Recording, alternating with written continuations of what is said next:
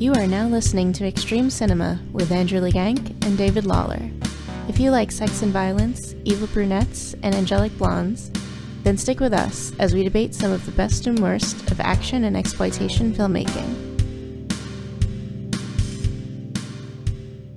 What's going on, you motherfucker? Welcome to Extreme Cinema. I'm David Lawler, and I'm joined by Andrew Legank. As usual, how are you, Andrew? I'm doing great. How are you? I think I drank too much. Couldn't be better.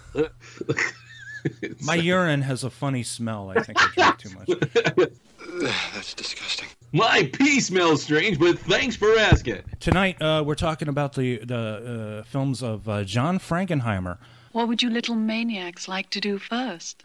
Celebrated director of television early on, and then got into films later after that. And two movies, a personal favorite of mine and a personal favorite of Andrew's. A personal favorite of mine is The Manchurian Candidate, and a personal favorite of Andrew's, which would be 52 Pickup, produced by Menachem Golan and Yoram Globus for Cannon. Yeah, the Cannon brothers. And Manchurian Candidate being produced by Frank Sinatra and Frank Sinatra's production company for United Artists. I don't know where to start with Frankenheimer, except that I remember he directed some episodes of television. Alfred Hitchcock, I believe he directed, things like that. And then he went on into films, Manchurian Candidate being one of his first. What we have here is that, actually, strangely enough, yesterday was John Frankenheimer's birthday. He was born I'm sorry, it's January. I'm sorry about that. No, his birthday is February 19th. Which is actually, I guess I'll premiere the episode on that day to commemorate his birthday. Sweet, let's do it. It's awesome.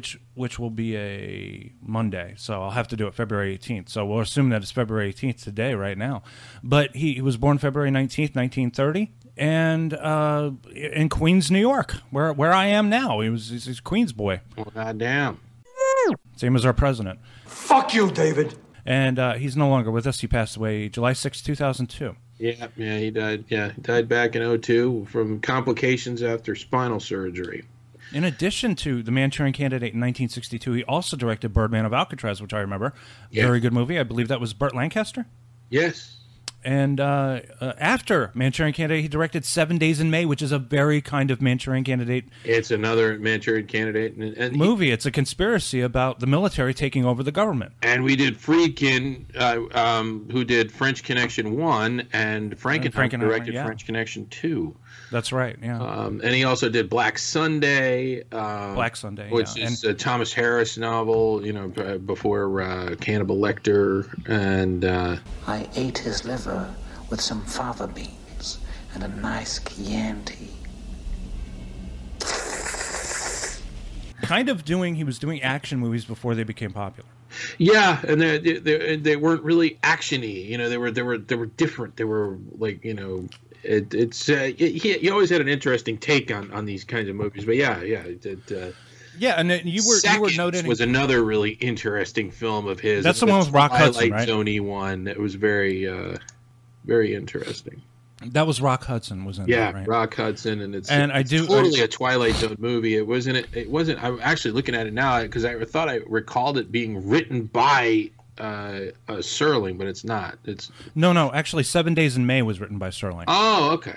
Louis John Carlino wrote Seconds. It's kind of a weird science fiction. Yes, it is very similar to a couple of episodes of The Twilight Zone about a fountain of youth and that kind of stuff. Yeah. And then he did some work for HBO where he directed some very good movies, actually. Against the Wall, the Atticus story, he directed that. He directed The Burning Season with Raul Julia. Andersonville for, I believe, TBS or TNT about the Civil War. A very brutal movie. The Island of Dr. Moreau. Holy shit!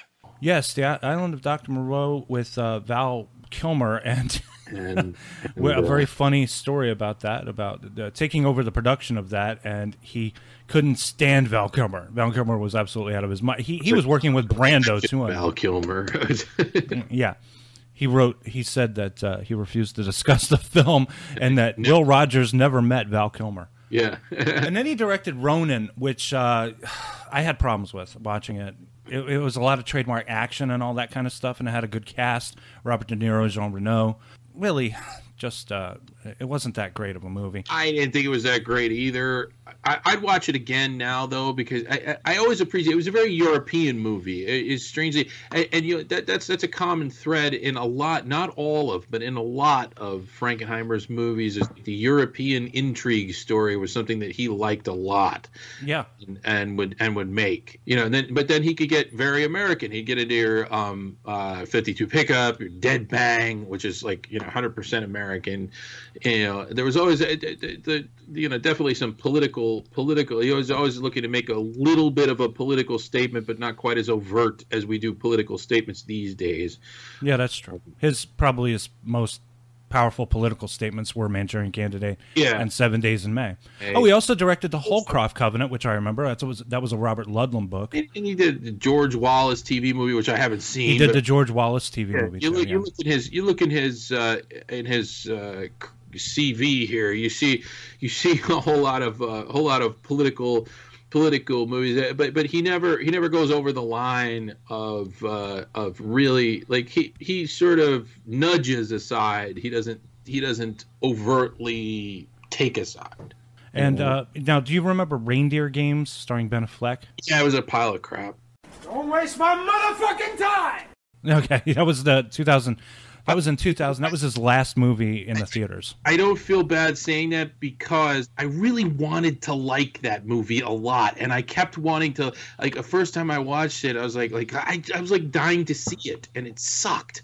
Like, and then I was like, I have to go back, because look, it's got this great cast, and like, it's got John Frankenheimer. This has to be better than this. It's like Year of the Gun, which also sucked. Like it's just like every once in a while he would just make a movie that sucked, and that was one of them. Dead Bang is another one of my favorites of his, though. It flaws and all, and it is definitely a flawed movie with Don Johnson. But I love that movie. Just in many ways, there's a lot about it that I've always enjoyed. What do we got?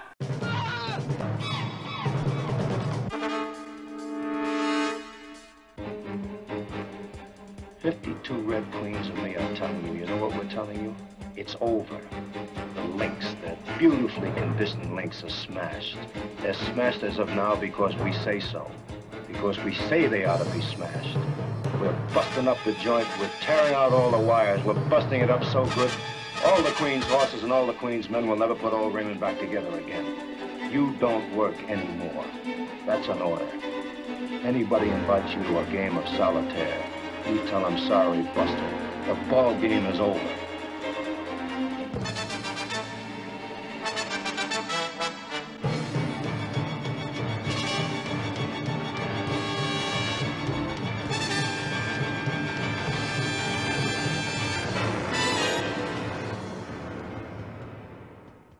Well, let's start this off with the Manchurian Candidate, which now this movie was unavailable for a very long time until it finally came out. I bought it on Laserdisc. It was like 88 that like they did this whole re-release and put it on a video back. Yeah, the movie was in release for several years after it was made, but then it was pulled from circulation. Ownership rights for Frank Sinatra's production company. Frank Sinatra owned the rights to the movie, along with another movie called Suddenly, and he pulled both movies. He didn't put them out in the theater, and a lot of people thought that it had to do with there were too many similarities between those movies and the assassination of JFK, and also that urban legend said that Lee Harvey Oswald watched that movie, both movies actually, before killing John F. Kennedy. But that really wasn't the case. It was just Sinatra not releasing the movie to the public. Right. And then it was re-released in 1988 with a PG-13 rating, and that's interesting to me because the movie is very graphic. It's a very brutal movie. It is. And there's a lot of stuff in there that you wouldn't ordinarily see in a movie in 1962. So that's what I was thinking might have been the reason for its being pulled. Maybe I could see that. I mean, like I think politically it sheds some interesting light on our political system, and in this respect, like, especially these days, the feeling that Frankenheimer is definitely on the left side, but in Manchurian Candidate he is sort of skewering everybody. Yes, very much so. He's saying that the right, that the left is no better than that the left is a bunch of commies and the right is a bunch of commies and they're all fucking in bed. Basically, like. I think, you know what? I don't think it's necessarily communism. It's control. Yeah. It's about controlling people. Well, yeah. That's the problem. Anyway. There is no ideology at work here except for greed and power and lust for power. Well, that's the truth. That's what happens when you get beyond the surface of politics and get down into the meat of it. It's it doesn't matter whether you're Republican or Democrat or commie or fascist. What matters is, are you corrupt or are you not? And like everybody is corrupt. That's the problem. Like nobody who's not corrupt subscribes to the ideas of fascism and communism. Fascism and communism are tools of the corrupt. There is nobody out there, and like that's the funny thing, it's like the thing now. Everybody thinks that there's Nazis everywhere around every corner because Trump's not elected, and it's like, and the truth is nobody identifies with that shit. There might be, look, there's 5 people somewhere that do, okay, but they're not a force in political activism really anywhere. Like nobody really identifies with this stuff. And when you get down to it, at the end of the day, if you are fighting for communism versus fascism, no matter which side you're on, you've lost the battle already. Well, it's funny. Today I was showing Bronwyn a video. It was the Professor Jordan Peterson and his interview on BBC with this woman. I watched that tonight myself, as a matter of fact. And we were talking about the nature of fascism and what fascism actually is, and he nails it, and this woman can't understand it. She can't understand that what fascism seeks to do is take identity politics and program people and turn them into robots so that they can fit into this, as cogs, into this enormous machine of power. And that's what he was trying to tell this woman. And he's but like a lot of people, that goes right over their heads. It's like what he's also saying is that fascism and the communism, like the left, and what the left claims is the far right, is the same thing. Like they're doing the same thing. It's all identity. Absolutely. He says, what she's like, what gives you the right to to say something that's going to offend somebody? And he says, well, you're offending me right now. At that, I laughed out loud when she said that. It's like, are you fucking kidding me? Like, are you even hear yourself? Like, yeah. Why should your right to freedom of speech trump a trans person's right not to be offended? Because in order to be able to think, you have to risk being offensive. I mean, look at the conversation we're having right now. Like, you're certainly willing to risk offending me in the pursuit of truth. Why should you have the right to do that? It's been rather uncomfortable. Well, I'm very glad I put you on the spot. Well, I'm very glad that I have exercised my freedom of speech. You get my point. It's like you're doing what you should do, which is digging a bit to see what the hell's going on. And that is what you should do. But you're exercising your freedom of speech to certainly risk offending me. And that's fine. I think more power to you, as far as I'm concerned. So you haven't sat there and... I'm just trying to work that out. I mean... Ha, gotcha. You have got me. I'm trying to work that through in my head. Yeah, it took a while. It did, yeah. It took a while. So, I mean, this is all you need, is some kind of hate rhetoric. And it's mainly... In the movie, we see it mainly from Angela Lansbury's character, who bears a striking resemblance to somebody, and I'll give you 10 minutes to figure out who it is. But first, well, we start in Korea, 1952. We have Staff Sergeant Raymond Shaw, who's played by Lawrence Harvey, and he's a guy everybody hates. He raids the local brothel and gets all the soldiers out of there. They're busy getting laid or whatever else, and everybody hates him even more. And this is the closest thing we get to the truth in the movie is what we're seeing in this opening shot before they're basically abducted by Manchurian agents, as it were. Mm-hmm. There's an important offensive that's lined up, and they're captured. And then we spend the remainder of the movie sifting through men's dreams to find the truth. So we're seeing strange bits of this brainwashing experiment that's going on. And it's a proof of concept for Manchurian spies determined to program these men to do heinous things. And Raymond Shaw is their linchpin because of his political contacts, which are basically this idiot senator played by James Gregory, his stepfather, and his scheming wife, Angela Lansbury, who plays his mom, who's only 2 years older than him actually in reality. Really? But she just looks old, I guess.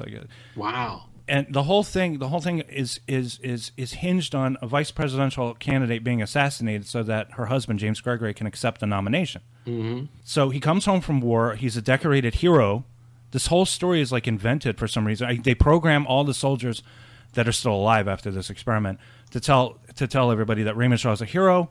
Of course, you know, what is the thing that they keep programming into them to say about him? They keep saying that he's the kindest, and nicest, and best person that they've ever known. He's the okay. Yeah. It's this weird thing. They suddenly step to in this weird programming way. Yeah. Can you tell us about Raymond Shaw? And then suddenly they just blurt out, Raymond Shaw is the kindest, warmest human being I've ever known in my life, or something like that, right? Yeah. Yeah. The problem is they all say it and they all don't believe it because they know what he is. There's a really funny bit in there where I think Sinatra says it's not like Raymond. Like Raymond's not likable. He's impossible to like. Right. I've never met a more repulsive man. As long as you know, and he keeps having these dreams, and other people keep having these dreams about a strange tea party in a hotel lobby or something. They're like in a hotel lobby. There's like a tea party or a flower party going on. I love the way that's shot. The way that that's done, where they film it like several times with all the different people. Yeah, from different points of view. Yeah. The cultivation of hydrangeas was evolved from a number of varieties originally found in Japan. Allow me to introduce our American visitors. I must ask you to forgive their somewhat lackadaisical manners, but I have conditioned them, or brainwashed them, which I understand is the new American word, to believe that they are waiting out a storm in the lobby of a small hotel in New Jersey, where a meeting of the Ladies' Garden Club is in progress. May I present the famous Raymond Shaw. Young man, you've flown 8,000 miles to this dreary spot in Manchuria to see. Raymond, pull your chair over here by me, please. I am sure you've all heard the old wives' tale that no hypnotized subject may be forced to do that which is repellent to his moral nature, whatever that may be. Nonsense, of course. My dear Jan, as you grow older, you grow more long-winded. And we get to the point, has the man ever killed anyone? Or has enough? I apologize, my dear Dmitri. I keep forgetting that you're a young country and your attention span is limited. Tell me, Raymond, have you ever killed anyone? No, ma'am. Not even in combat? In combat? Yes, ma'am, I think so. Of course you have, Raymond. Raymond has been a crack shot since childhood. Marvelous outlet for his aggressions. May I have the bayonet, please? Not with the knife, with the hands. With the hands? Here, have him use this. Da. Raymond, whom do you dislike the least in your group here today? Well, I guess Captain Marco, ma'am. Notice how he is always drawn to authority. That won't do, Raymond. We need the captain to get you your medal. Who else? Well, I guess Ed Mavoli, ma'am. Ah, that's better. Now then, Raymond, take this scarf and strangle Ed Mavoli to death. Excuse me, ma'am. Hey, Sarge, cut it up. What? Quiet, Ed, please. Now you just sit there quietly and cooperate. Yes, ma'am.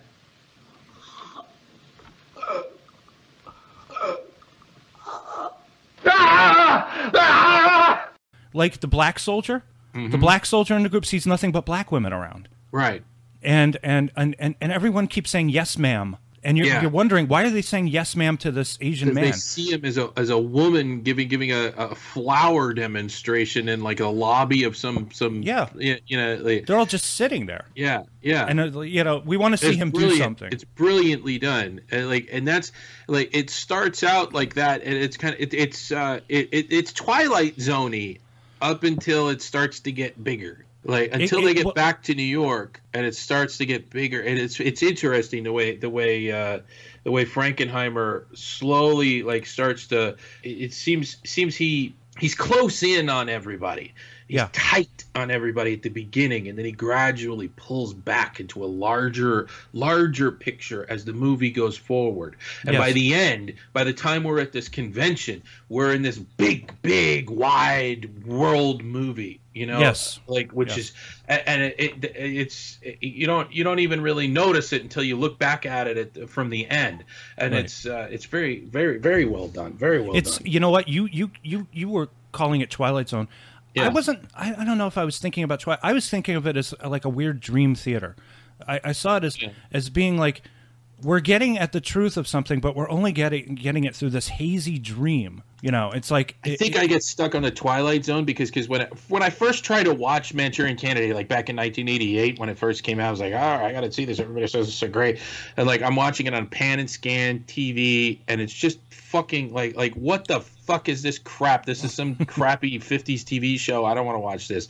And I never finished watching it and I actually, you know, this was my first time actually getting through it, and I really enjoyed it. It was great, you know, watching it in widescreen HD, you know. Yeah. And it definitely made a giant difference in my perception of it at the start, and what the filmmaker was trying to accomplish. So many things that pan and scan stuff just fucked up for me, you know, back in the day, you know. Well, the first time I saw it, I think I saw it on the video when it came out on video, and then I grabbed the Laserdisc. Laserdisc was widescreen. It was a letterbox rather. A Criterion, probably, right? No, it was actually. I think it was an MGM disc, but I mean, just fantastic. It has a really good interview in there. It's interesting because Sinatra was like a pain in the ass. This was his movie. Oh. He pretty much like financed the movie and produced it, and he gave himself a really nice salary for it. I believe he earned $1 million from the movie, where Lawrence Harvey was the second highest paid, got $200,000 for it, and the rest of the money was eaten up by the production. But Frankenheimer said Sinatra had very like specific conditions to work. He says he wants to do all his scenes all at once. He wants the schedule to be wrapped around that. So he had to do that. But the thing is, Sinatra in the movie, I know he won the Oscar. He won the Oscar for From Here to Eternity. Right. I think this is his best performance. He is an incredible actor. He has... Yeah. I mean, it's like, no wonder. I mean, like, how come all this shit goes back to Sinatra? Like Die Hard, you know, and Dirty Harry. They all wanted to work with Sinatra back then. Right, and this is why, because the guy has, I mean, he's incredible so good. Screen presence. It's just incredible. He has charisma. He can do everything, anything that you want. And so I mean, like, if this is Sinatra's baby and he wanted to do it, he gets like Frankenheimer, who's kind of young in the business at the time. You know, Frankenheimer's going to do anything for him. But he's just wonderful in the film. Everybody is good. I mean, Lawrence Harvey, ooh, very chilling, very chilling. Angela Lansbury, incredible. And now I think our 10 minutes is up. So who when you look at Angela Lansbury and James Gregory in the movie, this woman and her dumbass senator husband, who do you think of? You got a scheming, cold, visceral, intelligent, witch-like woman and a country bumpkin of so I'm thinking Bill and Hillary Clinton. Yes. It's been decided that you will be dressed as a priest to help you get away in the pandemonium afterwards. Chun Jin will give you a 2-piece Soviet Army sniper's rifle that fits nicely into a special bag. There's a spotlight booth that won't be in use. It's up under the roof on the 8th Avenue side of the garden. You will have absolutely clear, protected shooting. You are to shoot the presidential nominee through the head, and Johnny will rise gallantly to his feet and lift Ben Arthur's body in his arms, stand in front of the microphones and begin to speak. The speech is short, but it's the most rousing speech I've ever read. It's been worked on here and in Russia on and off for over 8 years. I shall force someone to take the body away from him. Then Johnny will really hit those microphones and those cameras with blood all over him, fighting off anyone who tries to help him, defending America even if it means his own death, rallying a nation of television viewers into hysteria to sweep us up into the White House with powers that will make martial law seem like anarchy. Now, this is very important. I want the nominee to be dead about 2 minutes after he begins his acceptance speech, depending on his reading time under pressure. You are to hit him right at the point that he finishes the phrase, "Nor would I ask of any fellow American in defense of his freedom that which I would not gladly give myself." And it's got to be no coincidence that when the movie was remade, it was remade again with Denzel Washington and Liev Schreiber, I believe. I'm not sure. And I didn't see that. I did. Unfortunately, I did. It was a really bad remake, but they had Meryl Streep playing that part, and she is decked out to look like Hillary Clinton in the movie. Really? Wow. Yes. It's interesting. I think Jonathan Demme directed that. I'm not sure. Not good. It's not good because it's too far removed from the things about what made the Manchurian Candidate special for me. The original was the Cold War atmosphere. Right. And they don't really do that for this one. This one is more about, the Gulf War and all that kind of stuff. Right. Yeah. And the thing about war is you're more frightened of people that look like you. When you're dealing with like let's say people out in the desert or something like that, they're going to look different than you, and it's easier to put them in a box and kill them. But when they look like us, like say a communist or something like that, whatever the evil was at the moment, that happened to look like that you felt that you were dealing with evil when you were dealing with something that looked like you, behaved like you, but believed in a different ideology. And that's how the Cold War was fueled. So it becomes creepier. It becomes creepier. It's like dealing with an alternate universe or something like that. That's a good point. So what do we have here? Oh, yeah, okay. So Shaw, he comes back from the war. He's all decorated. They set up this big party for him to kind of promote this thing. His mother is just this publicity whore. She's all about getting attention and promoting and everything. He gets a job with a newspaper, and she reveals herself as some kind of a communist hater or something like that. And there was one piece of dialogue I isolated here where he says he's not a communist. As a matter of fact, he's a Republican, which is funny about this guy that he's getting a job with. And anyway, he's a miserable son of a bitch because of his relationship with his mother and this really stupid guy played by James Gregory in the movie, the senator, Senator Iceland, I believe is his name. Yeah.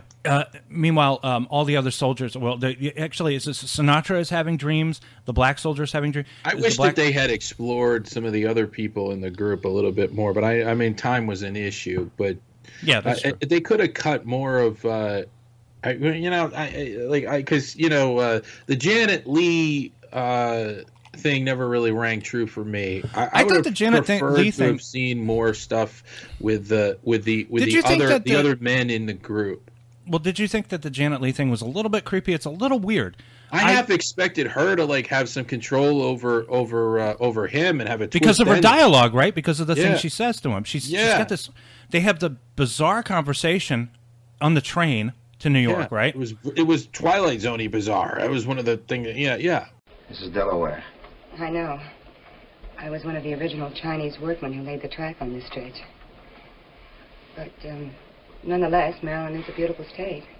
So is Ohio, for that matter. I guess so.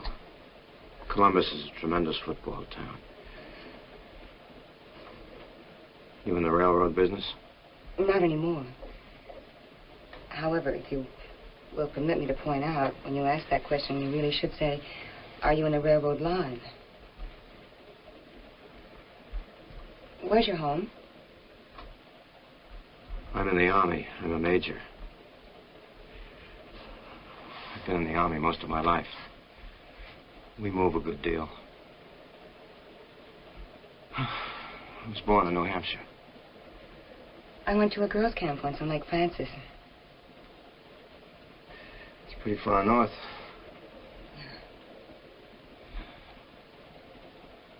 What's your name? Eugenie. Pardon? No kidding, I really mean it. Crazy French pronunciation and all. It's pretty. Well, thank you. I guess your friends call you Jenny. Not yet they haven't, for which I am deeply grateful. But you may call me Jenny. What do your friends call you? Rosie. Why?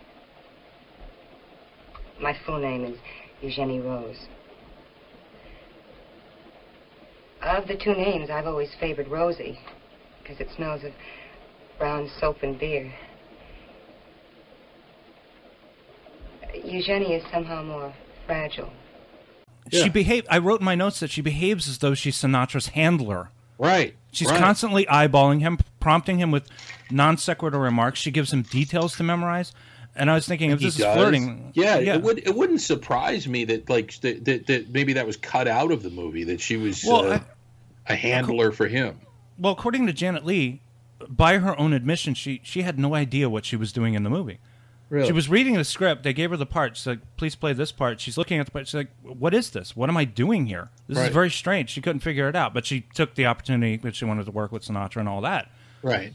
So it's like, they have this strange maybe, I don't know, maybe they needed another woman, of course. You always, like we always say, you got to put a woman in there. Yeah. And they wanted somebody with whom that Sinatra could bounce ideas off of in the movie, other than the army guys.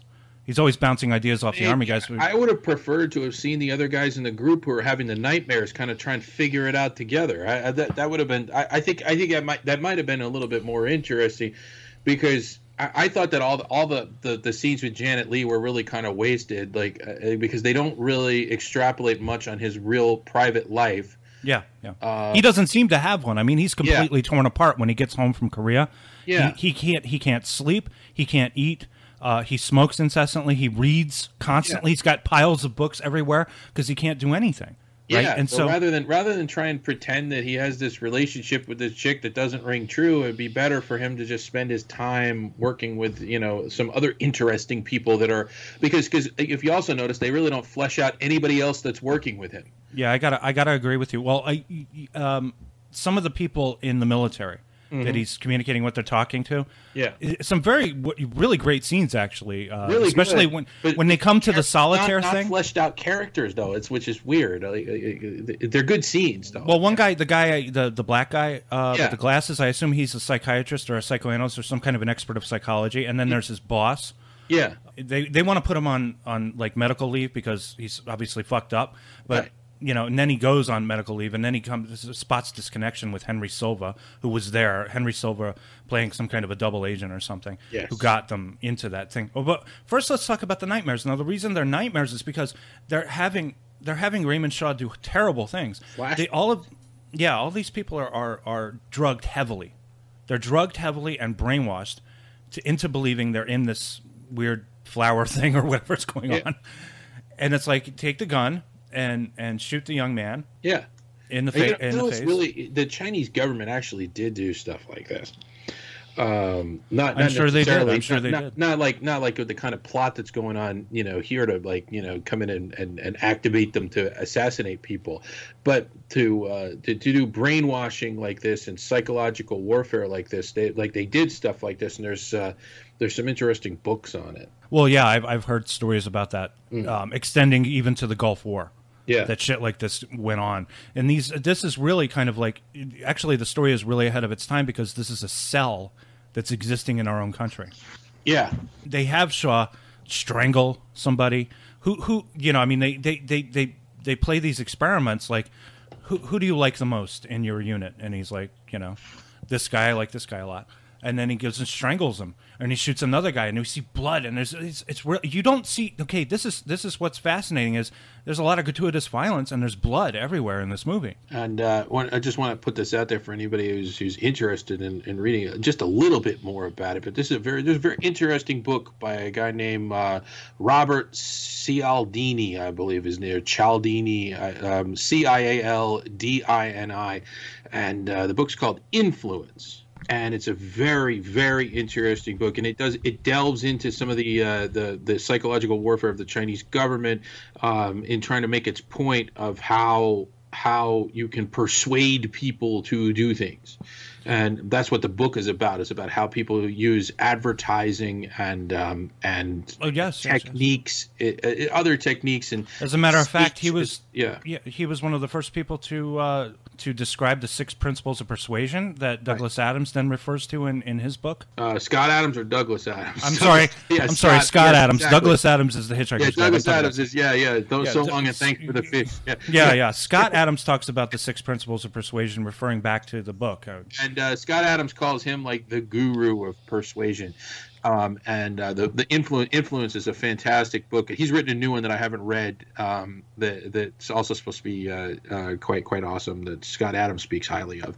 But that was where I got it. It's on Scott Adams' persuasion reading list, and I read it and very much enjoyed it. And there was some interesting stuff about Chinese government in there and their persuading ways.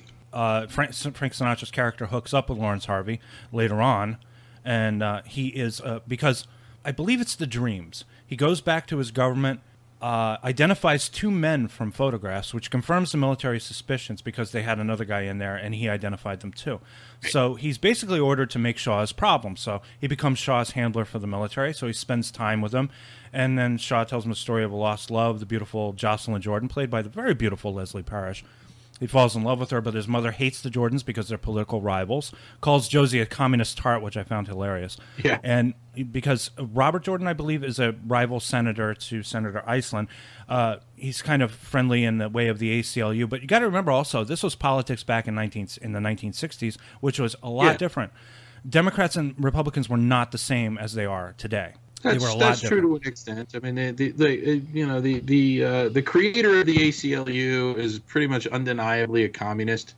That doesn't mean the ACLU doesn't have some good things that they fight for, but they're and back then, frankly, I agree with them a lot more than I do now. But I mean, all these things change over time. Well, work conditions were a lot different back then. Oh, true. Well, and also, my theory on this is that whenever there's any kind of advocacy group that advocates for a cause, if that cause is achieved or there's any progress made, then that group basically becomes more interested in its own self-preservation than it does actually achieving anything for the people it claims to be speaking for. It becomes an anonymous political entity. Yes, and it becomes an enormous machine. It starts to look. It has a financial interest in keeping things in pretending that there has been no progress. So if there's progress, if their problem is solved, what do they do? Exactly, like charities. A charity organization should exist to put itself out of business, but it never does. Right, exactly. Right. Yeah. So many things in government and in social policy should exist to put themselves out of business. Like, let's eradicate this problem, and then we'll all go home. Yeah. But they don't. They perpetuate themselves and their little group because they live on it. They survive on it. How are they supposed to survive otherwise? And they just become all about keeping themselves going, and that's a problem. I think that kind of happened to the ACLU because in terms of even though I think that some of their stated goals were definitely leaning towards the communist side. And they were subverting some things. I think that they were right to do some of those things. I think that some of that was most of that was very useful, and I agree with it, and I agree with the principles behind it. Now, I don't know. They seem to only choose leftist causes for the most part. They don't pick up anything. They don't pick up discrimination against people. That don't fit. People like Robert DeMore at Google. Like ACLU should be all over that if they're real. Yeah. They should. Yeah. Where Robert Jordan comes into it, and he has a relationship with the ACLU at this time. Mm-hmm. And Angela Lansbury and her husband have spent years trying to discredit him and slander him, and he's had to defend himself, so they consider themselves deadly enemies. And his mother doesn't want him spending any time with Josie, and his mother has so much power and influence, and a weird kind of power and influence over her own son, that he never sees her again until they hatch this scheme, as it is revealed, that Shaw's American handler is his mother. Right. And they use the game of solitaire to control him. Yes. By basically saying, why don't you pass the time by playing a game of solitaire? It activates something in him, and then when he sees the Queen of Hearts, he becomes extremely susceptible to their commands. Or anybody's commands, because there's a funny scene where he's in a bar, and somebody happens to blurt that out at the bar, and then says, go jump in a lake. And then he suddenly gets up, Sinatra's chasing him, he goes over to Central Park and jumps into a lake. Yeah. And that's when Sinatra realizes there's something a little bit screwy about all this. Yeah. What's interesting, Sinatra and Harvey represent two sides of a coin. Harvey's isolated, he's stoic, he's emotionless. Sinatra is ruined emotionally and paranoid. And it's a nice counterpoint. I like the two characters, and there's a couple of really good scenes in there. And also they're talking about the mental manipulation. Well, like I said before, the black psychiatrist character is talking about how solitaire represents some kind of a psychological experiment in and of itself. Right. And while he is giving Sinatra information about solitaire, he's suggesting moves for him while he's playing. Right, and then like they switch places, and then they switch places totally. Then Sinatra's helping him play. Yeah. Okay. This is okay. Now you had mentioned that this movie and 52 Pickup aren't that much alike. This is actually very similar in a lot of scenes in 52 Pickup. Really, there are strange little side conversations between characters in 52 Pickup while something else is going on. Right. And I thought I saw 52 Pickup first, and then I watched Manchurian Candidate after, right? Really? Okay. There's a scene with Roy Scheider taking pictures of Vanity, and he's complaining about the quality of the pictures he's taking. That scene. That's very much like this scene where they're both suggesting moves for solitaire. You know? Yeah, it is. Yeah. It's like we're in the middle of this, and you're making comments. You're making unusual comments. Yeah. And there are a couple of other similarities, but we'll get into that when we get into 52 Pickup. Sure. Yeah. But I did note a handful of similarities between both films, That's probably the work of Frankenheimer for a lot of work that he does. I had already watched the bulk of Manchurian Candidate when you said that. I had not yet watched 52 Pickup, and again, I've seen it a million times, but I see some of what you're talking about, but I kind of wish I had the time to go through them kind of both again and look for more similarities. And I didn't unfortunately get the time to do. Well, that. I did manage to pick up on them, and we'll share them when we get to that. Good. Look forward to it. Okay, so they decide to throw a party out of nowhere for Robert Jordan or something like that. Invite Josie, invite Raymond, get them together for some reason so that she can. I don't know if her plan is to have them get married and then, or to kind of curry favor. I know that she talks to the Senator Robert Jordan about her husband assuming the vice presidential nomination, and Jordan kind of Jordan kind of seals the deal when he says, "I will do everything in my power to fight that." Right. And then that's it. So what happens is Raymond is ordered to kill, and he doesn't know that he's doing this. And it is very sad. This is very sad. It's terrible. He doesn't know that he's been ordered to kill the senator, and then he kills his own new wife. They got married, and it's really sad too, because like there's a scene, a small scene there between Leslie Parrish and Frank Sinatra where she says, I know he's tortured, but give me time with him and I can help him. And he says, I'll give you 48 hours. And it seemed like that was too much time. It was. Well, and I think that the character knew that. He knew it wasn't, but he didn't have a choice. Like he had to do that just because it was the right thing to do for them. But he knew he was playing with fire, and it was a one of those things. It's like you're doing it and you know that this is a bad idea. Like I don't know. I kind of identified with that. I go through that all the time. I do that all the time. It's like I'm doing this, but it's like this is stupid. I shouldn't be doing this, should I? This is not a feel good movie. It is really not a feel good movie at all. No. Although to a certain extent, like I mean, you do kind of look. It's tough at the end. It ends on a serious downer note, but you're kind of heartened by what Shaw does. You are, because he spends all the movie being a puppet of everybody else, including Sinatra. There's a wonderful scene there. It's unfortunate that he takes his own life, but he makes a stand.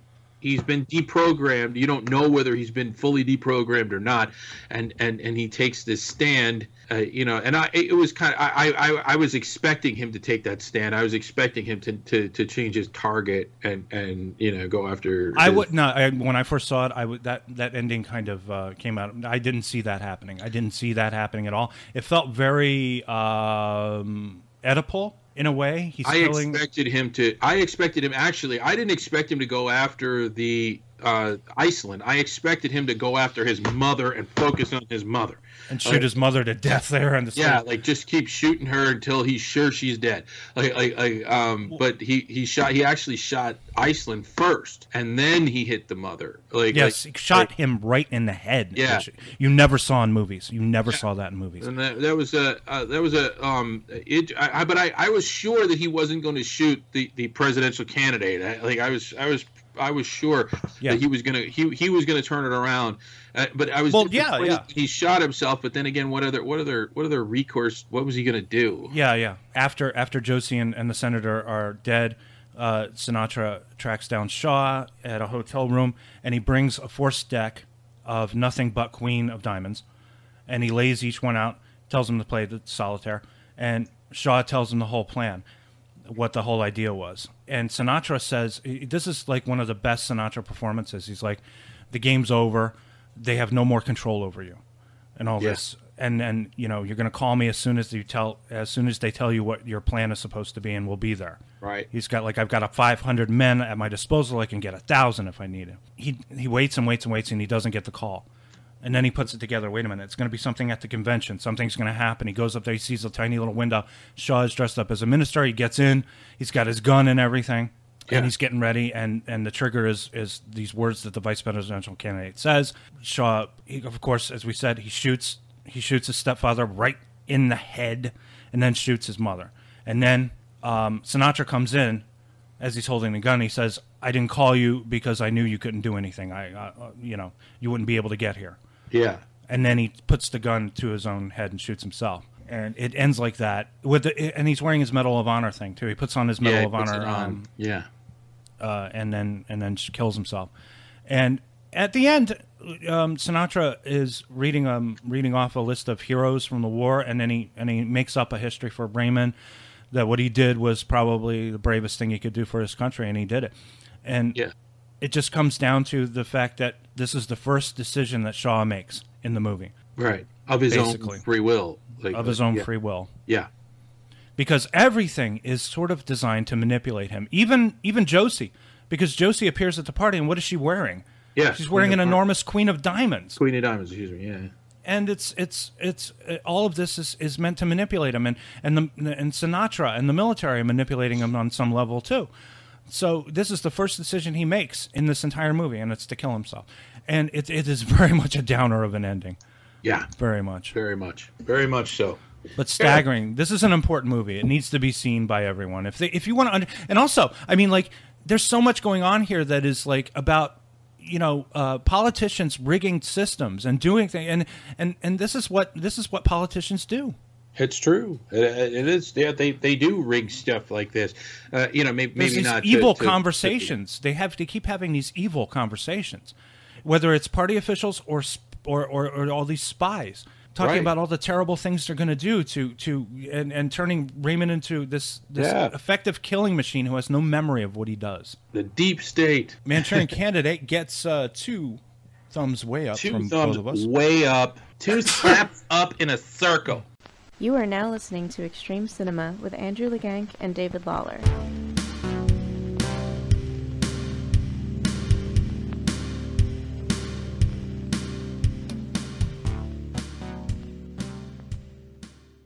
All right, so let's move on to, shall we? 52 pickup from what, 1985? Yeah, I think it's 85, 86. I have to look that up. Now we have to look. We watched. Shit, aren't we fucking prepared? Look at us. All I did was write my notes. I didn't even write all the. What do we got?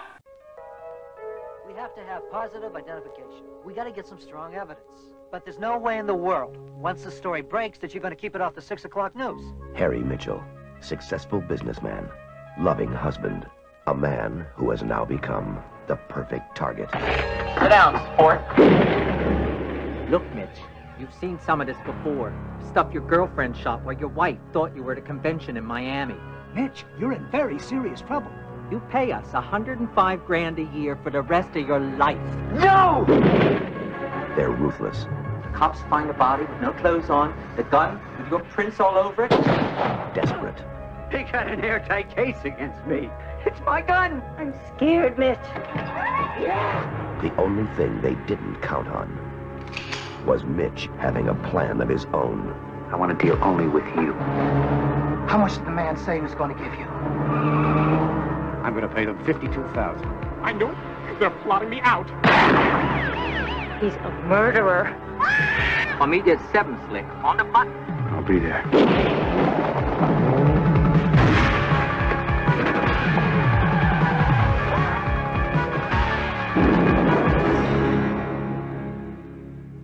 Roy Scheider, Ann-Margret, and Vanity in John Frankenheimer's suspense thriller, 52 Pickup. from acclaimed novelist Elmore Leonard's gripping bestseller. 52 pickups, 86, yeah. 86. Yeah.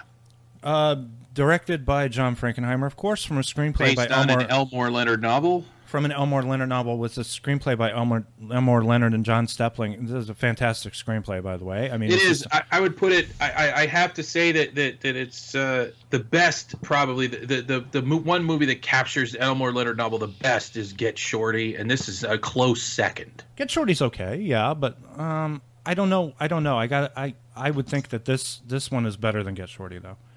I think it's better because Get Shorty is more kind of a goofy comedy in a way. It is, but it really captures the book, and it captures Elmore Leonard's weird sense of humor and his writing of characters. And this is a very close second. The Clarence Williams III character is a classic Elmore Leonard character, and it's played that way. They don't change it for the movie; they keep it the way it is in the book. He is one serious scary motherfucker in this movie. Clarence really Williams, fucking scary. Yes. But just looking at, he doesn't even have to open his mouth, and he scares the fuck out of me. I know. He's just a scary son of a bitch. He's just like fucking intimidating in every way. But like in the, the Elmore Leonard character like that, like it's a type of character that he often writes that is extremely intimidating, but also he's capable of some things that you don't think he is capable of. Like if he breaks into your house, you can convince him and talk to him and give him a drink and and sit down and talk with him. Yeah. And that's just the way Elmore Leonard does stuff. And I'm glad that they didn't change some of that stuff. They did some of that in I know it wasn't as good a movie, but Stick had this character Bunny Eyes.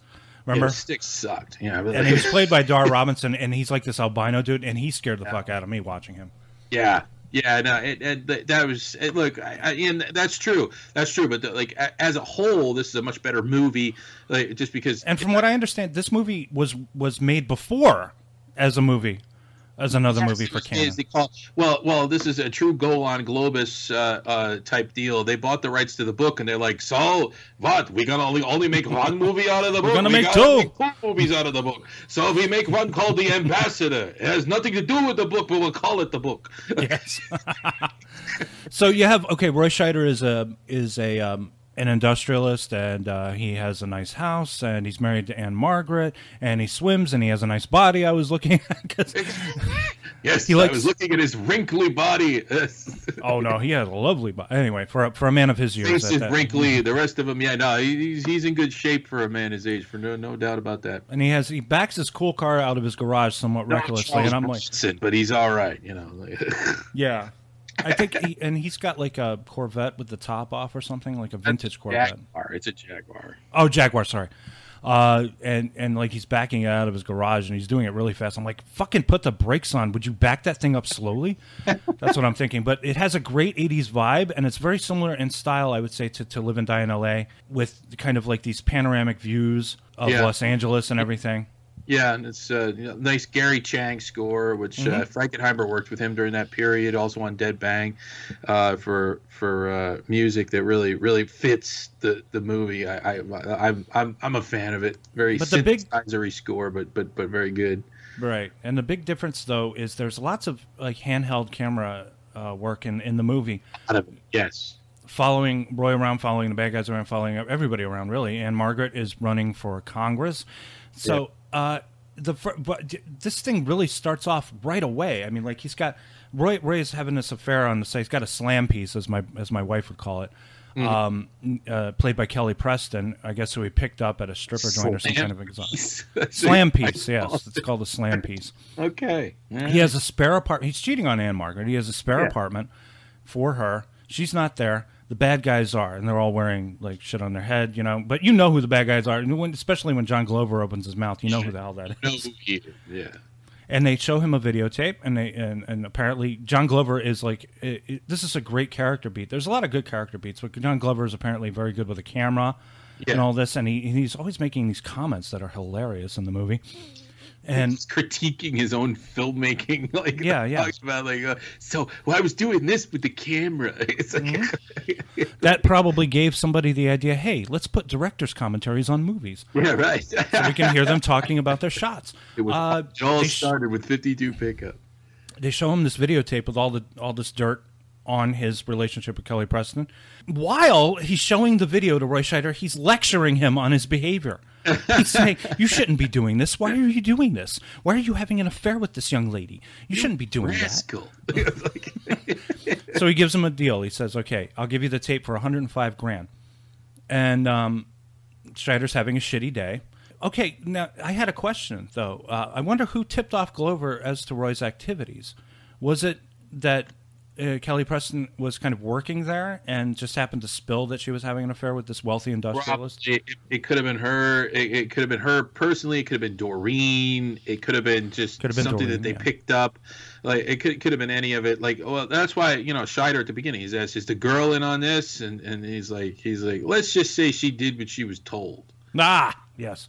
Yeah. That's right. So Roy doesn't want to go to the cops because it would ruin his wife's political career and probably his own work.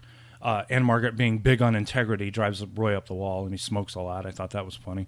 Yeah. He does confess to Ann-Margret. Ann-Margret's pissed. He's sleeping on the couch. He thinks that's the end of it. When he confesses to her, he thinks that, like, all right, I don't have to pay these guys anymore. Yes. It's going to go away. I confessed. I told my wife there's no more shit for you guys to do. Yeah, his lawyer even advised him, don't pay the ransom. So he doesn't. Instead, they're supposed to meet up at Dodger Stadium during a game. There's an actual game going on, by the way, between the Dodgers and the Mets in the movie. And he gives him like a stack full of what looks like money. They open up the envelope. It says, bag your ass, which is funny. Elmore Leonard style stuff. And the blackmailers are just like, that is just complete. Glover is like incensed by this. Fucking get it. It's like, what do you have to do? So, and then we go to a scene where we reveal what John Glover does. He operates like this very huge broadcast video camera at these wild hooker parties, and I see vintage porn stars in that scene. Yeah, and Amber Lynn is in there. Amber Lynn, Tom Byron, Herschel Savage, Ron Jeremy, who is probably one of the most famous, and actually Ron Jeremy supplied some of the video that they're using it because his name is in the credits twice. Really? Once for supplying video, and Sharon Mitchell too. So. This is where Kelly Preston is, and she's there with her friend, who's Vanity. It gets really, really serious. They abduct Kelly Preston, and they have multiple cameras on her, and they kill her. With Roy Scheider's gun. With Roy Scheider's gun, which is brilliant. This is brilliant, okay, because what happened before, there was a previous scene where John Glover's in their house. Yeah. And he fakes, he acts like he's an accountant. Yeah. Or something, which he is. He is actually an accountant. I mean, he does accounting. Yeah. And it's probably one of the most gripping accounting scenes I've ever seen in a movie is John Glover doing... He's going over the books. Yeah, he's going over Roy Scheider's books to find out just how much Roy Scheider has. When does your fiscal year end? It was an exciting scene, let me tell you, folks. It is. Yeah, it's like April. So, dun, dun, dun. But what he was doing there was he was grabbing Roy Scheider's coat, he was grabbing Roy Scheider's gun, and this is really bad. And it's a great plan, actually. If you're a bad guy, you can definitely get some advice from this movie. Yeah, you bet. Has anybody been here recently? Anybody we don't know? Yes, there was someone here. I came home one day and there was a creep in the living room saying that he was from some accounting service. I told him to leave and he did. That prick. He found the gun. He fucking came up here and found the gun. What gun? Would you please tell me what's going on? These guys. 3 guys. They're blackmailing me. I wouldn't pay them. They had pictures of me and Cindy in a hotel. Yesterday, they showed me a videotape of Cindy strapped in a chair, being shot in the chest 5 times. And this accountant He was my gun to kill her. Why didn't you tell me about this fucking guy? Tell you what? Where the hell were you? How can I tell you anything? They got an airtight case against me.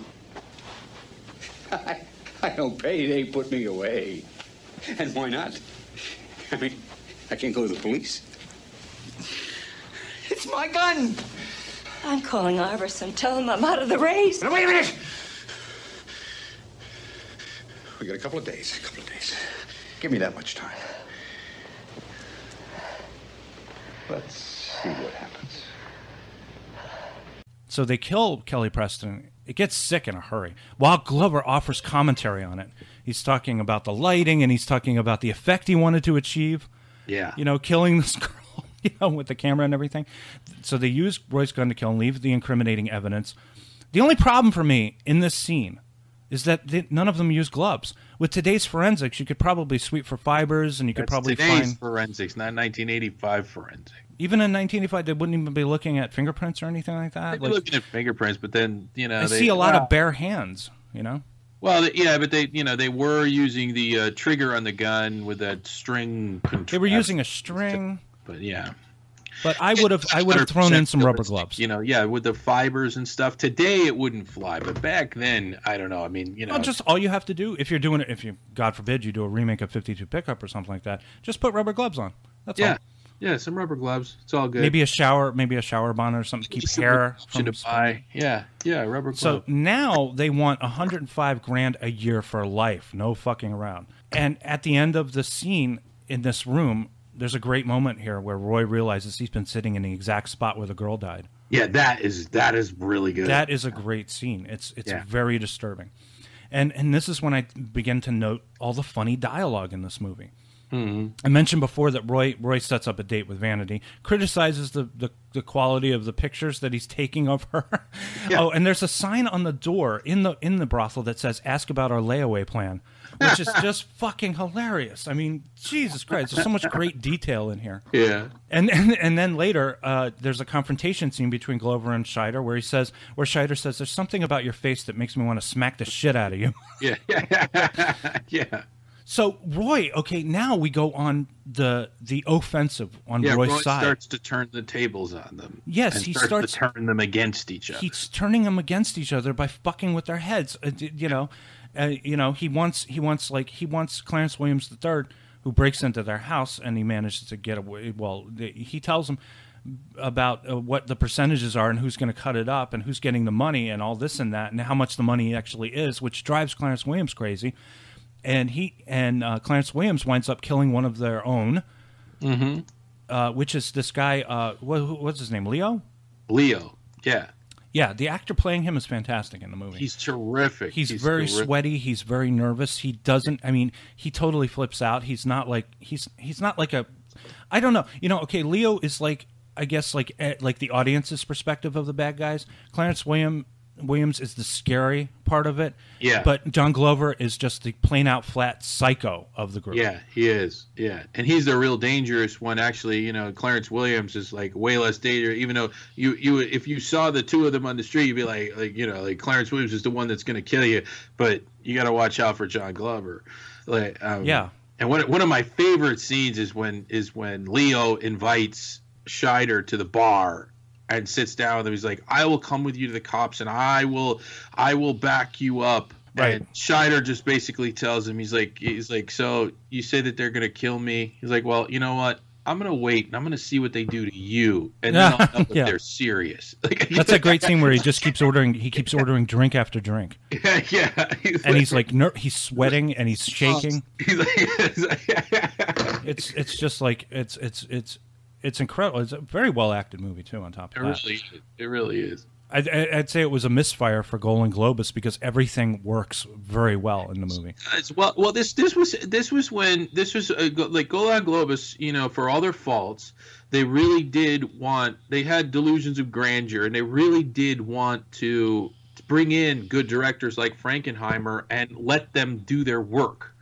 And you know, they did that a lot. if you watch the documentaries and stuff and look at their the things that they did, they did that a fair amount. And this is one of those movies where like they brought in they did the ambassador thing, so they had to do some shady shit. I'm guessing since we know more about 52 Pickup than the ambassador wasn't as good a movie. No, yeah, I you know what? I keep meaning to watch The Ambassador. I think I downloaded it a while back, but I mean, really, who cares? It has nothing to do with any of it. It's basically a tangentially related story that has nothing to do with anything. It takes place in Israel, and like, who cares? Right. I don't care. So they probably they signed a contract with Elmore Leonard with a loophole in it so that they could fuck him over and make 2 movies out of it. Right. Yeah. So they did something shady, that they did, but they also, they brought in John Frankenheimer and made this movie, which is pretty fucking awesome. Yes, it is, and money was spent, and it has a great look to it and everything. Cheap was that car accident when he's on his way back from finding out about Cindy getting killed, and the car accident seems to take place in an alleyway, and it's sort of raining, and the cops are there, but there are only like 5 cars in this traffic jam, and it's like, man, come on, you guys probably could have done a little bit better than that, right? Right. But that was really the only thing that looked cheap in the movie, So, and then we get to the famous accounting scene where Roy is like, I don't have any money. I'm in hock to the IRS. I owe a shitload of money. I don't have any money. He's like, okay, I'll go over your books. So he goes over the books, figures out he's got $52,000 at least. Right. So he'll give him that. He abducts Ann-Margret, of course. Right. And they make up an arrangement for a pickup. In the meantime, Glover gets the drop on Clarence Williams, shoots him, kills Vanity, and so now it's just Glover who's going to pocket the money. Right. And Roy says, I'll give you my car too. You can have my car. Right. You can have the money in the car. Yeah. And it's a great final scene at the end where so long, sport. And he plays, for some reason there's this tape playing in the car that says, this is the last 10 seconds of your life. And then it plays this really loud song, and he can't get the doors open. And then blow up. And then that's the end of the movie. Yeah. You got it? Yeah. Terrific. Come on, baby, let's go. You fix that shitty radio speaker? Yeah, it's fixed. If you're fixing to do anything to us, you better think twice. There's a lawyer sitting in my office looking at your fingerprints on my ledgers. If he doesn't hear from us within an hour, he'll know what to do with them.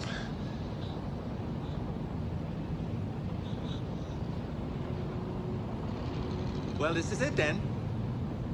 Adios, amigos. It's been fun. Beat it. Beat it!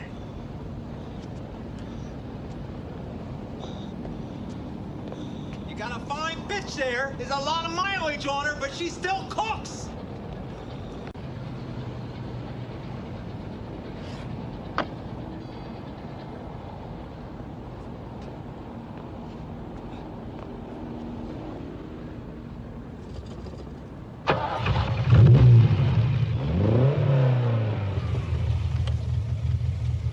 Hi, Alan.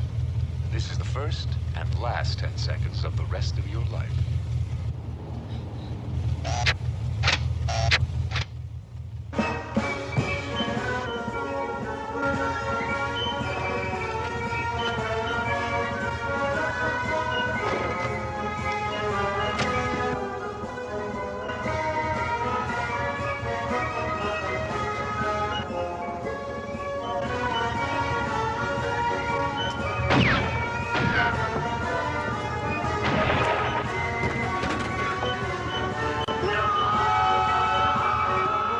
So long, sport.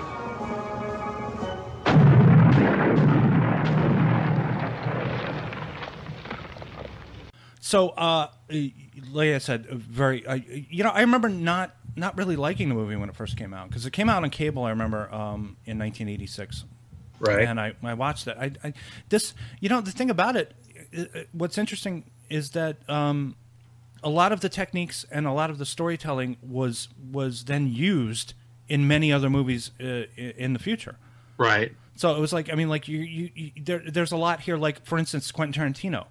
Mhm. There is a lot of Quentin Tarantino in this. I mean, like, yeah, there is. Yeah, a lot. I feel like he took whole scenes and just lifted them out of this movie and put them in other movies. Yeah. And then there's also the conversations that go on between people in Reservoir Dogs and Pulp Fiction and things like that. You know, Right. it's like it's all very similar. It A lot is. of that. It is. And I know that, like, I've become more fond of this movie, I think, as I've gotten older, because, like, you know, when I was like 18, 19 years old, I enjoyed this movie, but I didn't understand the characters as well as I do now. As I get older and around the age more of these characters, you know, I sort of understand their motivations a little bit differently and better than And also, it's a serious popcorn movie. I mean, this is just a lot of fun. Now, I wanted to. I understand the relationship of the husband and wife a lot better than I did when I was 19. You know? That's true. That's true. I understand the way he feels about what he, you know, like I understand, you know, you can understand why he did what he did. You also like when he's talking to his lawyer about, he's like, look, he's like, I fucked everything up, and I'm not gonna fuck this up for my wife. I would destroy her career. The only thing she ever built for herself. If anybody ever found out about this, that cannot happen. Yes.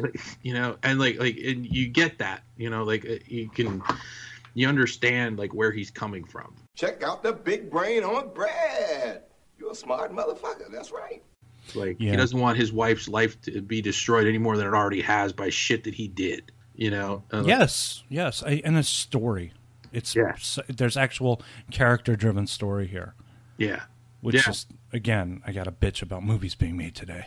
Oh, God, don't even get me started. So I want to go into now the similarities I saw. Yeah, between I'm curious about that. 52 Pickup and The Manchurian Candidate. And this might extend to the overall body of work by John Frankenheimer. All right. This is what I noticed, okay? The first point was whoever walks into a scene owns that scene and has command of that moment. Huh. This is one thing I noticed. It was similar. It was the same as in Manchurian Candidate. Frank Sinatra walks into a scene, he owns it. It doesn't matter that there are 5 people in that room. He owns that scene. Roy Scheider is the same in this. John Glover is the same in this. Right. There are usually people waiting around in a room. Someone enters into that room and runs the scene. Okay. Now, the second one was there is a central protagonist who has an underlying problem weighing on his conscience. Mm-hmm. Roy Scheider and Lawrence Harvey both have problems that are already weighing on their conscience before the central action of the movie begins. Right. Shots are identical when characters hold guns. Did you notice that when someone's holding a gun in The Manchurian Candidate and someone's holding a gun in 52 Pickup, they're almost identical the way they're staged. Really? No, yes. Their back is to the wall or their back is to a corner. They're holding it on people, and they're they're more often than not nervous. If only they put and I have the shot where Clarence Williams kills Leo. Leo, I think we ought to get out of here right now. No, we're fine.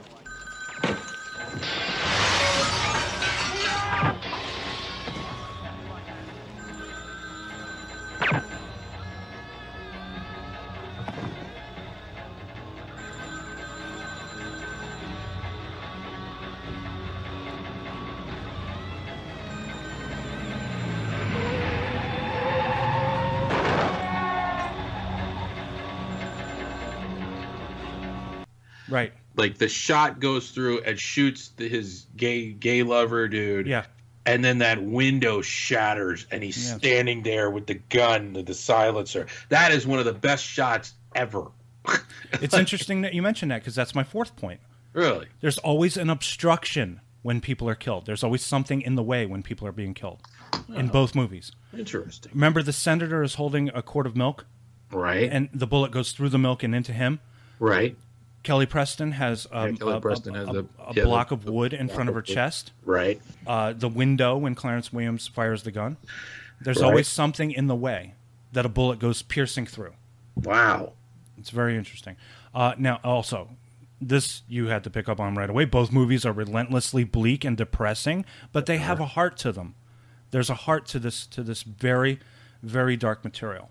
Right. The final point. 52 Pickup is less of a downer than. I think it's really depressing because in the back of my head, I mean, Poor Kelly Preston and Vanity are dead. Yeah, and you think about like where are they going to go from here? Like you wonder about when they wake up when she you know. And also, it's heavily up. implied. It's heavily implied that Ann-Margret is raped. Yeah, it is. It is. Yeah, and we don't see it, but it's very implied. Yeah, it is implied, and you also know that he was busted for rape, and like so you know that's you know that's on his table, whatever whatever's going. And also, all of this is caused by Roy Scheider, just Roy Scheider. It wouldn't surprise me if that was part of the movie and it was cut out. But yeah, no, you're right. And so what does tomorrow look like? And I always that's always interesting. You know, like a couple of, I think it was last year, 2016, I think, they came out with this movie. I don't know if I've mentioned it before, and I'll have to think of the name of it. But it's such an interesting concept. It's about what happens to the girl who survives the masked killer after all that shit happens. Right. Okay. Which is like you know, but and it's like, and that's really the downer in 52 Pickup is like, what happens tomorrow? What happens the next day? And does Ann-Margret still have her career? Does Roy still have his job? We don't know. He has no money. His money blew up in the car. You don't know. You don't find out. You know, right. Which is, and that's a downer. Yeah. And the final point is that both movies use humor to cut through the tension. Right. There's all this side conversation going on, and it's stuff that comes out of nowhere. It sort of smacks you in the face because you're not expecting it, because it's very intense. There's a lot of intense shit that happens in both movies, and then there's these jokes and little gags that people are pulling. It's very weird. It's almost discomforting in that way. Yeah. There you have the similarities between the two movies. These are the things I noticed about it. Now that we've fucking depressed everybody. Shit. And I think they're probably Frankenheimer's best movies out of everything. I've seen pretty much almost every one of his movies. I really like 7 Days in May. I think that's a fantastic movie. I liked let me see. Birdman of Alcatraz is great. Birdman of Alcatraz. The Train, I've been meaning to see it. I haven't. I love Seconds. I have not Seconds seen is a great weird movie. 60s and 70s. Black Sunday I really enjoyed. Black Sunday was all right. I love Dead Bang, but that's sort of a would I call that like a great movie? No, but I really love that movie. I have a soft spot for it, and that really brings us to the end of. Well, I also enjoyed Against the Wall. I thought that was a great movie too. Clarence Williams III, I believe, was in that too. If I'm not mistaken. Let me. Now, yeah, he was. 34 100% Dead is another one that I've been meaning to see. I have not yet seen. I think I may have seen the beginning of it, and again, it was one of those ones that was that suffered from pan and scan hell. Yeah. But that one is supposed to be an interesting one. Well, it's got a great cast here: Richard Harris, Edmund O'Brien, Bradford Dillman from Dirty Harry. Connors, man, fucking branded. Chuck Connors. What would you do if you're branded? Larry Cohen. That's the Larry Cohen show. Yeah, I know. He produced that. Now, The Island of Dr. Moreau was a complete and utter fucking mess. It was just a mess, and there was nothing anyone could have done to make that movie anymore. No. It was unintentionally funny too. On top of that, disaster. I never finished watching it, but yeah. I'm curious about this one that he removed his name from and made it Alan Smithy. This Riviera, the TV movie. Like, I got to see if I get a copy of that. Riviera, and there's like this weird cast in it. Now IMDb is getting lame on me here. Come on, man. What year did it come out? It looks like 1987. And he took his name off of it, huh? Yeah. It's John Frankenheimer as Alan Smithy, starring Sergei Rusakov, Patrick Balshaw, and Elissa Davalos. Fucking A, man. Who the hell are these people? Oh, yeah, well. A former spy named Kelly comes to the south of France to open a hotel for his post-spy career. He learns that 3 of his former colleagues have been betrayed and murdered, so he returns to the job he had left in order to search out the traitor. God, it sounds boring just reading a fucking... I don't know. Sounds like Let's Get Harry. Yeah, I'd rather watch Let's Get Harry. That was another Alan Smithy movie. I forgot who was directed. An Alan Smithy movie. I forget who did that. Like, it was. I want to say it's Robert Harmon, but it's not. It's one of those Let's Get Harry was Stuart Rosenberg. Stuart Rosenberg. Okay, yeah, okay. Who was a Twilight Zone director who also directed Cool Hand Luke, I believe, and The Amityville Horror. Right. Did he? Yeah, he did. He did a bunch of the Laughing Policeman, The Drowning Pool, The Pope of Greenwich Village. An inferior entry. They took my thumb, Charlie. Action hero series. Like it was unfortunate because the Walter Matthau action hero series is really only consists of 2 movies, which is the Taking of Pelham 1, 2, 3, and Charlie Varick, which are 2 amazing fucking movies. And I wish that he had done more of them because he made actually a really good action hero. I have an actor friend named Robert Graham who's always talking about Charlie Varick. Really? Constantly. Amazing, dude. That's one of my favorite movies. There's like 2 movies he always talks about. One is Charlie Varick, the other one is Vanishing Point. Really? Vanishing Point's good too, but Charlie is the shit. Charlie, that's where the pair of pliers and a blowtorch line comes from, man. Oh, really? With a pair of pliers on them. It's going to work on the homies with a pair of pliers and a blowtorch. Hallelujah! Holy shit! Where's the Tylenol? All right, let's wrap this one up. The next one we're gonna do, I guess, is Death Wish, right? We're gonna be talking about all the Death Wish movies, which I have not finished yet. I still have to finish.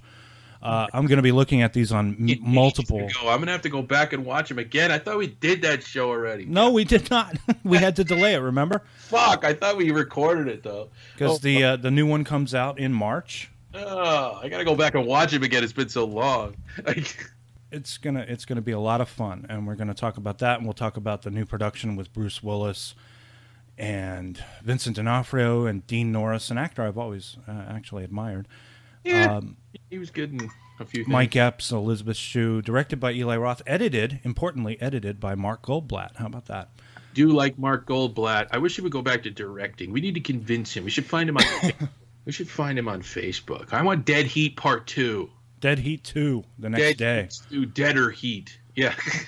Death Day. Dead Heat 2. Death Day Party. Come on. Yes. Bring it. All right. Yeah. All right. Have a good night. Thanks, good night. Thanks for listening. You have been listening to Extreme Cinema with Andrew Legang and David Lawler.